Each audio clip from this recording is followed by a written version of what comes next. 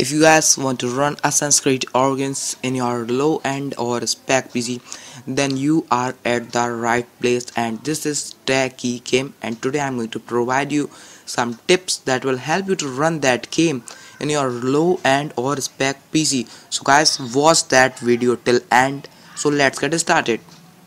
So guys, firstly you have to open your game and go in the game menu, and in game menu you can drop the internal resolution to a minimum of 50%, and after dropping the resolution to 50%, just close the game and then go to the configuration file of this game, and the configuration file for this game is located on your document folder Assassin's organs, and the file is called aco.aini.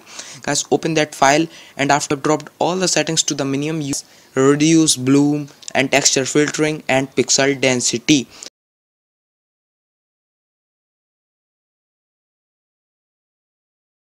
And after doing this all the things, you can take the help of a software that is called Toolwiz Game Booster.